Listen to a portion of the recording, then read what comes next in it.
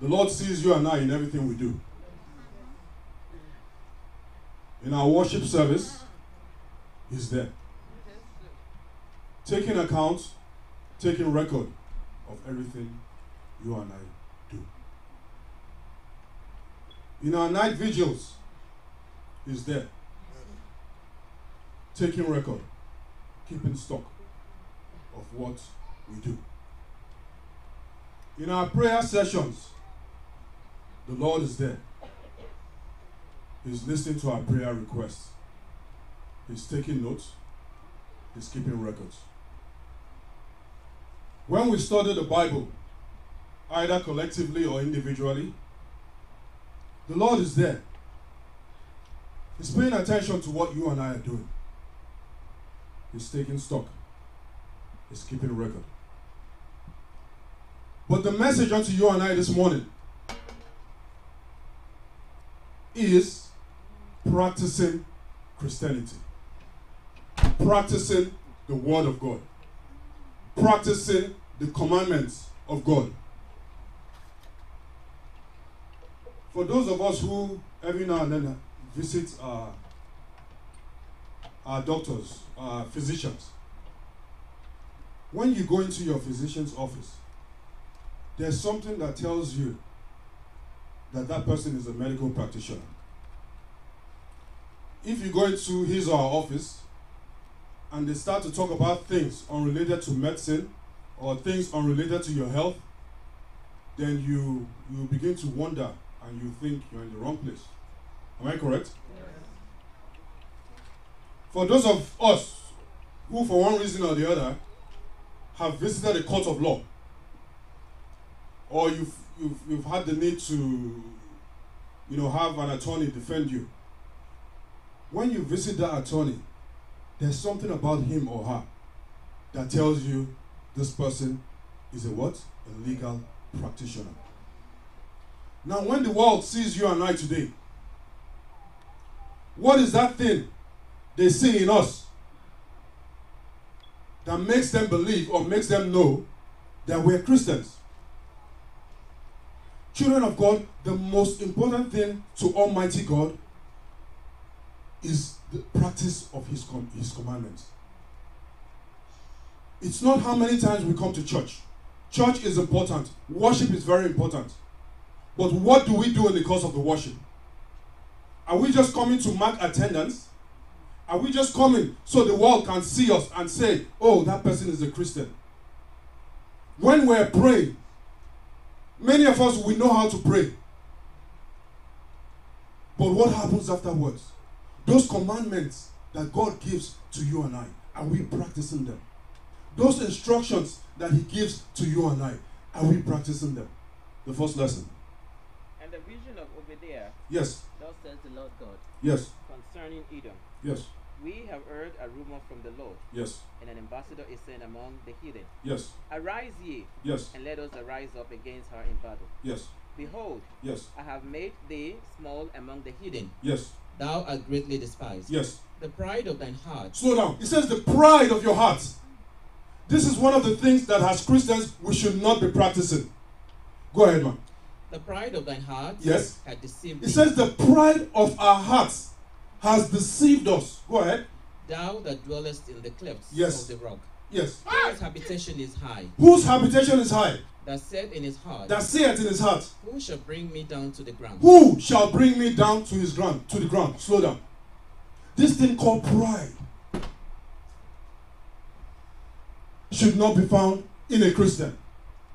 This thing called pride, when we feel we have arrived, when we feel we know it all, when we feel we have acquired all the power in the world, as far as I'm concerned, my Bible tells me all power in heaven and on earth belongs to God. But when we feel we don't need God to direct us anymore, when we feel that we don't need God to control us anymore, then we are filled with pride. Go ahead. Though thou exalt thyself as the eagle. It says, though you exalt yourself as the eagle. In the Bible, the eagle is used to describe different scenarios. When you think about the eagle, it's one of the strongest in the bird family. Its eyes are very sharp. From miles ahead, it can detect prey. It can see. Its wingspan alone, some of them can reach up to 7 feet. The eagle doesn't need anyone to build his nest for him. The eagle does not need to consult with anyone before he eats food. When you see the eagle flying, there is this confidence about it compared to other birds. Go ahead. And thou hast set thy nest among the stars. It says, when you set your nest among the stars, Then when you feel that you are now rolling with the biggest people in the world, the people that have connection, the people that now feel they are above the law, the people that no one can touch, when you set your nest among the stars, you now live in a neighborhood that is gated. You now live in a mansion that you barely enter all the rooms in a week. When you set your net among the stars, go ahead. thence will I bring thee down. The Lord says what? I will bring you down. Thank you, ma'am. Yes, sir. The Lord is not interested in our pride. He wants us to be humble. The Lord is not interested in what you know or what you don't know. He is more interested in what you do with that which He has given unto you. This thing called pride, let us run away from it. The same first lesson, verse 10. For thy violence. Go ahead. For thy violence against thy brother Jacob, For the violence against your brother Jacob, yes? shame shall cover thee, It says, shame shall cover thee, and thou shalt be cut off forever. and thou shalt be cut off forever. Pause for a second. The violence the Lord is talking to you and I today is not the violence we see on TV. It's not when we hear that some teenager picked up a gun and killed people in a school or in a shopping mall or this or that. Anyone can shoot a rifle. Anyone can shoot a gun. Our kids play with water guns, don't they? It's just a matter of focusing on your target and pressing the trigger. Within a split second, the damage is done. But in the spiritual, as Christians, the violence the Lord is talking to us about today is unrelated to the things of the flesh. It says the violence against your brother Jacob. Go ahead. For thy violence against thy brother Jacob, shame shall cover thee, Yes. and thou shalt be cut off forever. Yes. In the day that thou stoodest on the other side, In the day that you stood us on the other side, that day when everything was going good for you, that day when your house was built in the stars, that day when you were flying like an eagle, that day when your bank account was fat, that day when you had all the cars, you had everything, you are living in good health, you were not in need of anything, when you stood us on the other side. Go ahead. in the day that the strangers carried away captive his forces, Yes. and foreigners entered unto his gates, Foreigners entered onto your neighbor's gates. Yes. and cast lots upon Jerusalem. Yes. Even thou was as one of them. You are one of them.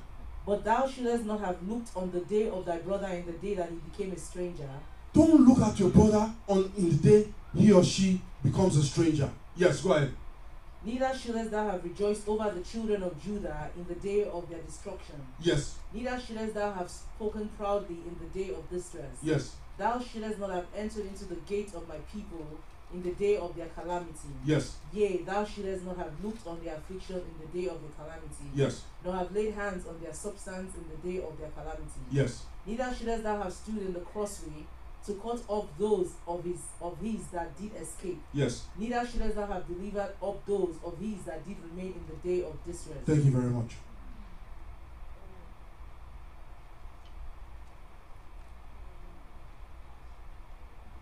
The Lord is giving us simple instructions. He's telling us our do's, our don'ts. When someone is down, when someone is okay, let me do a quick survey. Is there anyone sitting here this morning, this afternoon, that has an enemy? Raise your hands. If you feel you have an enemy, raise your hand. Let's be sincere with ourselves. Okay. Thank you very much. I'm praying about that right now. God will deliver you. But on a serious note, God has given us instructions. Do not do this. When your enemy is down, don't look down on them. When calamity befalls them, don't look down on them. When they are sick, whatever it is that they might be going through, what happens with a lot of us Christians is pride will now set in. Yeah, I know why he or she is going through what they're going through. It's because of what they've done. Forgetting that God controls everything. Forgetting that there's a season for everything. Now I asked us, because the world today is telling us that we shouldn't do all those things. Now, when I asked who has an enemy, if it's safe, 95% of us raise up our hands. Right? You don't have to. I mean, you can answer it to yourself. But all these things that the Lord is telling us not to do, it's not always funny when people do it to us. Right? And in some cases, when they do it to us, we consider them our enemies. But children of God, as much as we have enemies, if I ask this question now, do you think you are an enemy to somebody? Do you think you are an enemy to somebody? Because in as much as we don't like these things done to us, when we do it to other people, we are enemies to those people. We'll see why in a few minutes. Second lesson, Luke 6. From verse 27. But I say unto you, yes, which hear, yes, love your enemies. It says, love your enemies. Children of God, it's very difficult, it's extremely difficult to be a born-again Christian. How can you tell me to love my enemies?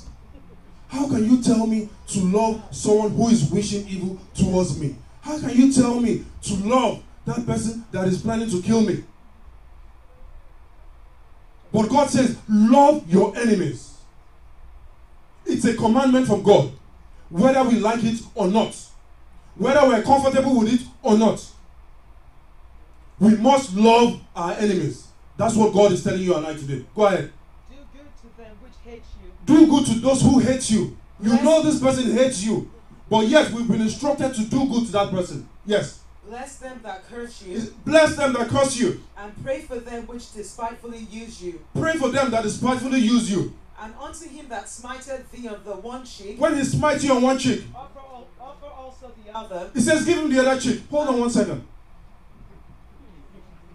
As painful as it might sound, someone smites you on one cheek, and the Lord is commanding you and I, as a Christian, to turn the other cheek. Yes, it hurts when people smite us on the cheek sometimes. I'm not talking of physically. When they do things that hurt us, that make us want to seek revenge, it hurts. It's painful.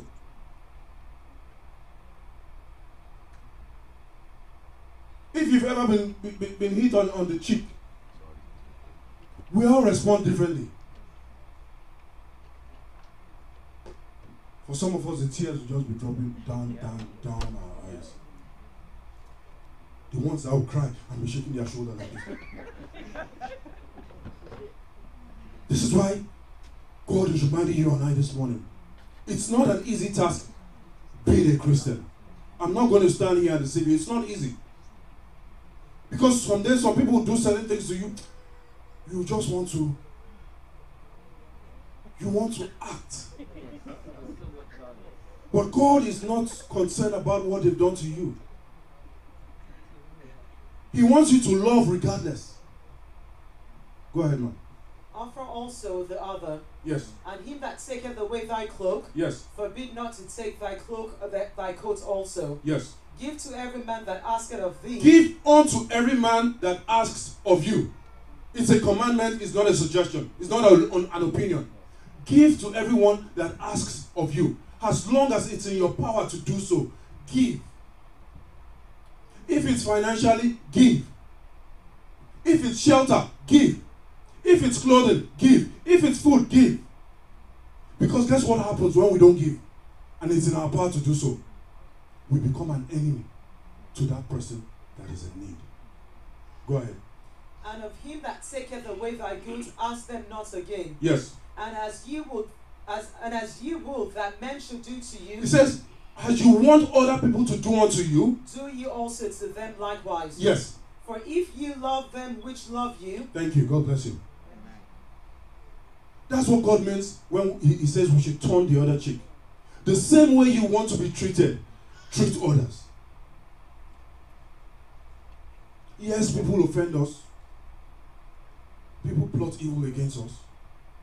People do all sorts of things to us that puts us in that position where we don't want to show love. But what are the ones we do to our neighbors? When the prophet calls you and tells you, the Lord says you should do this, you should do that, blessing is coming, we are quick to obey those instructions. We are quick to practice what the Lord tells us to do because of blessings. But when things are difficult, when it's difficult for you to love your neighbor, when it's difficult for you to hold back from not paying evil, he says we should love. It's understandable, sometimes people offend us, and it's difficult. People offend us, and we don't trust again. But the commandment he gave us is the most important thing. He says we should put our trust in God. We shouldn't put our trust in man. Trust is not a commandment. So I can love you, but I may not trust you. That's what a lot of us do. But that's a different story entirely. God is more focused on what we do, on how we obey those instructions that he has given unto you and I. When someone is in need, what do? The Bible tells us, as long as it's in your power to do so, don't tell your neighbor to go and come back tomorrow. If it's in your power to do so, do it.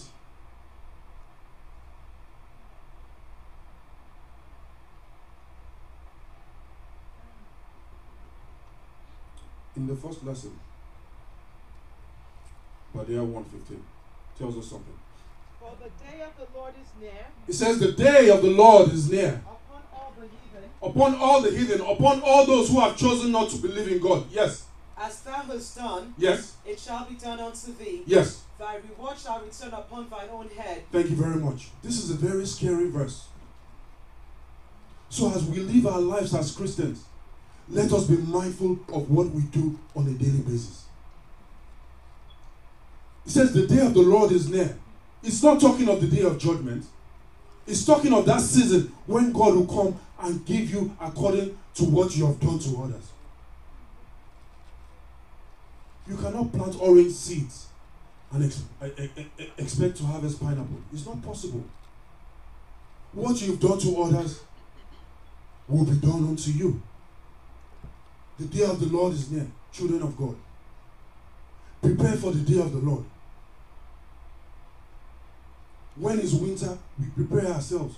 We get our coats ready, we get our hats ready, we get our everything ready to keep us warm. And when the warm season is coming, we put all those clothes that make us warm away. We bring out the t-shirts, the shorts, and so on. But it's telling you and I that the day of the Lord is near. The way you've treated others, that's the way others will treat you. For those who don't believe in God, for those who get involved in idolatry, who are constantly tampering with people's lives, people's futures, people's worship, it says the day of the Lord is coming. If someone is progressing, speak to them. How are you doing it? Use them as a point of reference in your prayer. Yes, we pray God of Shadrach, Meshach, and Abednego. Many of us were not born then. But at least when people testify to the goodness of God today, we can use them as a point of reference. How did you do it? Pray for me. I'm seeking something like this. Don't go and join ungodly, unclean, unchristian groups and begin to torment people. People are progressing. That's what's going on in the Christian world today. And that's why it's difficult for some people to even talk to others about Christ. Because when they see us, we are not practicing Christianity. If I go to an attorney's office and I see mechanical tools, I wonder if he's really an attorney. If I come into the church today, before I change into my sutana, and I'm wearing a, what's the thing the doctors wear? The scrubs. And I have a stethoscope on my neck. If you don't know me, you think I'm a doctor. You think I'm a medical doctor. But I'm far from that field. That's what's happening in the world today. The world is seeing us and they don't know we are Christians because we are not practicing Christianity. In our places of work, in our neighborhood. Your neighbor's trash spills on your lawn. So, are we taking that grass to heaven? Are we taking that lawn to heaven? You make a big deal out of it. In your place of work, in my place of work, someone does something to us. Instead of us to forgive, we'll start giving the person an attitude. Then how do we want to bring them to Christ when we're not practicing Christ?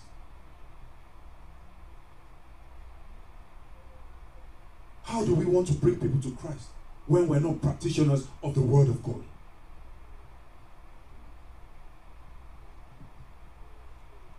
There was a year I attended every Sunday service, but does that mean I was doing the will of God? Every Sunday service I attended that year. But when God decided to reveal himself to me, okay, you are attending church, so you come to the church, you do what you have to do and you leave. What are you doing outside the church? You act like a Christian, holy, your sultana is clean, you do this, you do that. But what are we doing? Are we practicing love or are we practicing hatred? Are we practicing good or are we practicing evil? When they strike us once, are we trying to strike back 7 times? May God help us. Amen. Galatians 6:7. Be not deceived. Yes. God is not mocked. We cannot mock God. The Bible is telling us that we cannot mock God. Yes, go ahead. For whatsoever a man soweth, It says, whatsoever a man soweth. that shall he also reap. Yes, go ahead. For he that soweth to his flesh, Yes. shall of the flesh reap corruption. Yes. But he that soweth to the Spirit, Yes. shall of the Spirit reap life everlasting. Thank you. Hold on for 1 second. It says, he that soweth to the flesh will reap corruption. God cannot be mocked. I may be able to mock you, you may be able to mock me. But we cannot mock God. I might give you a hug in the morning, I might tell you have a blessed day, I might tell you it is well with you, but you don't know what I'm thinking. This is the way we Christians mock each other every day. We go to church, we come back, we do Bible study, we come back, we connect on the phone, we come back. But what are we doing when we're done with all those services? What are we doing when we're done with all those night vigils? What are we doing when we're done with all those Bible studies? And we're Christians, we're of Christ. Christ said we should love. When Christ was being crucified, what happened? He had the whole power in heaven and on earth. He could have done anything to those who were spitting on him. He could have done anything to those who were flogging him. He could have done anything to those who were insulting him. But he left them alone. It's difficult to be a Christian. It's not an easy task. And that is why every day at the end of our day, we should take stock, we should take account of the life we're living. Don't wait till December 31st when the shepherd hammers us with that thought-provoking sermon that he gives us at the end of every year. Don't wait till then. Wait till the end of the day. Have I shown my neighbor love today or have I shown them hatred? Have I done good or have I done evil? Go ahead. And let us not be weary in well-doing. Don't be weary in well-doing. For in due season, we shall reap if we faint not. For we will reap if we faint not. Go ahead. As we have therefore opportunity, yes, let us do good unto all men, yes, especially unto them who are of the household of faith. God bless you. It says, let us do good to all men. Don't be selective in doing good. We're not supposed to do good to our family members only. The financial blessings we seek for, the big house, the cars, this, that, is not for our close relatives only. He says, especially those of the household of God. We all have an opportunity to do good. Whether it's opening the door for an elderly person, whether it's opening the door for a young child who is carrying something and you know they don't have, do good. We all have opportunities. It's not only when it comes to financial or material things. Some of these little things.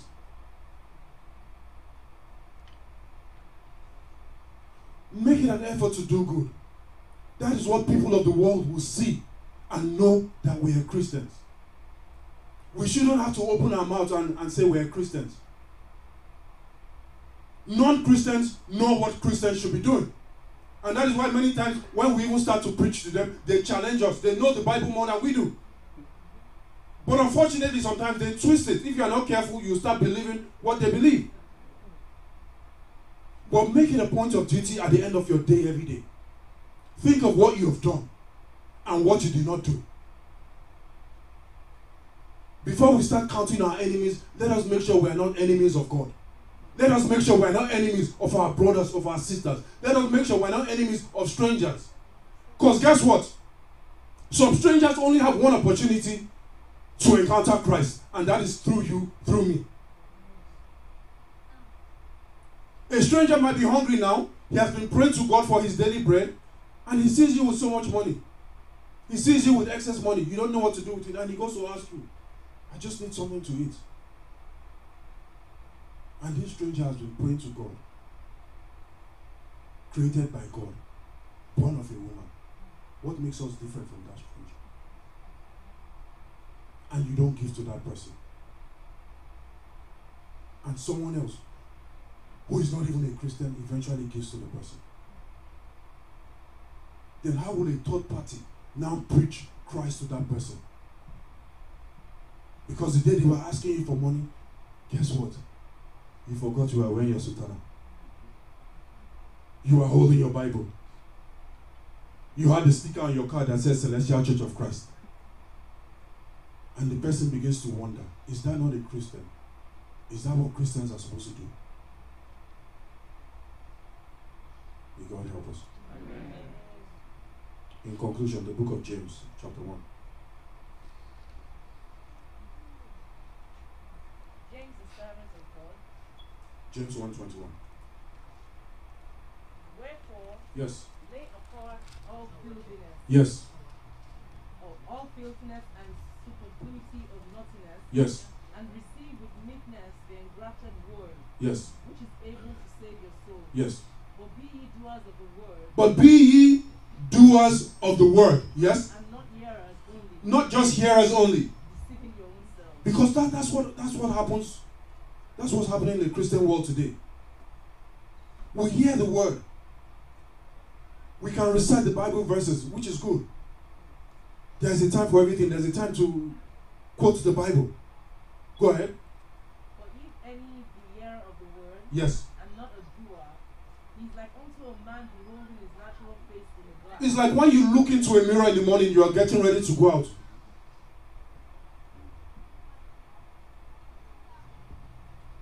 And you see something on your forehead.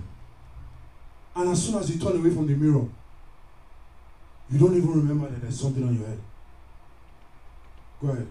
For he beholdeth himself, Yes. and goeth his way, Yes. and straightway forgetteth what manner of man he was. Yes. But whosoever looketh unto the perfect law of liberty, Yes. and continueth therein, Yes. he being not a forgetful hearer, Yes. but a doer of the word, For the doer of the word. this man shall be blessed in his deed. This man shall be blessed in his deed. Yes, go ahead. For if any man among you seem to be religious, If any man amongst you,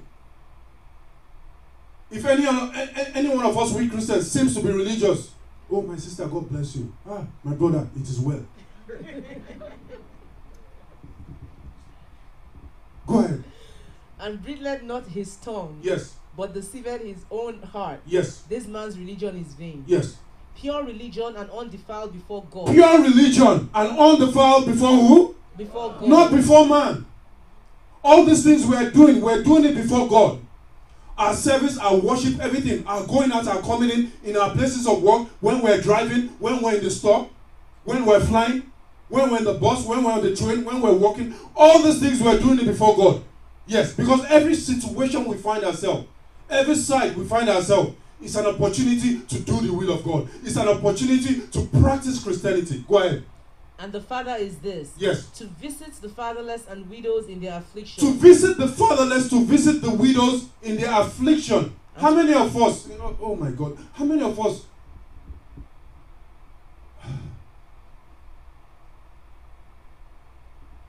we're so blessed as Christians. You can see them. We're so blessed as Christians to hear the word of God. There are so many mediums that are being used to spread the word. If you come to church, you hear the sermon. If you don't leave before the end of the church, before the end of the service, you hear the women's evangelism. If someone has a testimony, you hear their testimony. That's why it's important to pay attention during testimony time. If you have a phone in this day and age and you're on WhatsApp or any kind of app, people spread the word. There's YouTube, there's Facebook, there's Instagram, so many types of grams, so many types of everything that the word is being used, mediums that are being used to spread the word of God. We receive all these things almost on a daily basis. But yet, we still choose to behave like idol worshippers. Yet, we still show hatred towards our neighbors. I can't see your heart, you can't see my heart. But God sees all of us. And that is why He is more interested in what we practice. If it's about coming to church, if it's about carrying Bibles, if it's about wearing the white sutana or wearing our suits, depending on the denomination we go to, we can all package. It's all called packaging. No, on a serious note, it's all packaging. Because only God knows why you're doing that. Are you doing it to please your spouse? Are you doing it to please the shepherd? It should not be so. That's not the life of a Christian. Everything a Christian is doing should be to please the Almighty God. Because it says the day is coming, the day of the Lord is near. He's not talking of the day of judgment. Because there's a time for everything. You see your neighbor hungry, please go out there, help them. Help the homeless. Help the fatherless. Help the widows. We are all blessed in one way or the other. Use that blessing to glorify God. Sometimes you don't even have to ask someone if they've given their life to Christ. By the things we do, by the things we practice. When you see an attorney, and I keep using the example of an attorney or a medical practitioner, even when you enter an attorney's office, there are certain things that are usually common among them. Sometimes you see all these huge books. You wonder how they read them. Did you have to read all that to go through law school? You open doctor's bag now, I'm sure you see a stethoscope. You might see something for checking blood pressure. You might see things that identify him or her as a doctor or as an attorney. But we Christians, ours is always different. But God is telling you and I today, love, it's a commandment. It's not suggestion to you and I. Do good to those who come your way. Don't do evil. Don't see someone progressing and you're now plotting evil to bring them down. God is recording all those things. Because like the Bible says, whatever we sow, we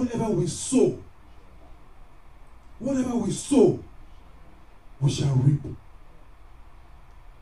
What are you sowing today? What are you practicing today? If you don't mean it from the bottom of your heart, don't tell someone bless you. God is recording all of that. If you don't feel the desire to pray for someone, don't pray for them until you feel strong enough. Because let me tell you something. Those who live in idolatry,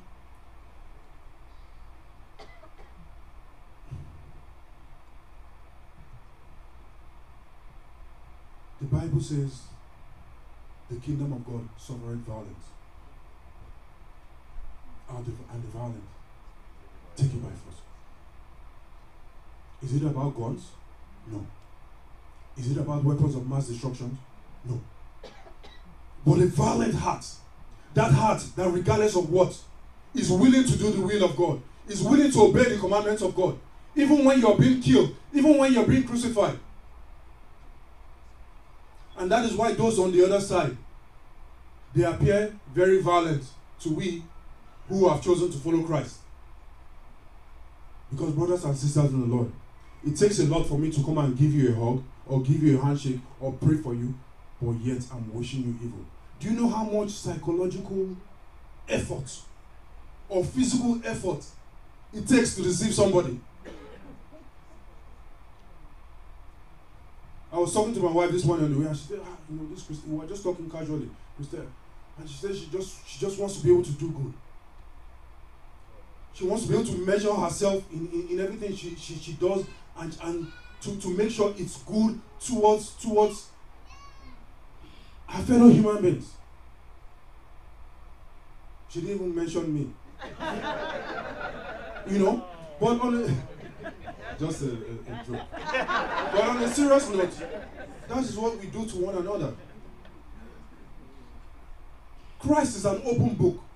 The Bible is open. You can go to almost any store that sells books now and buy the Bible. You can read, you can study it. That's what God wants us to do.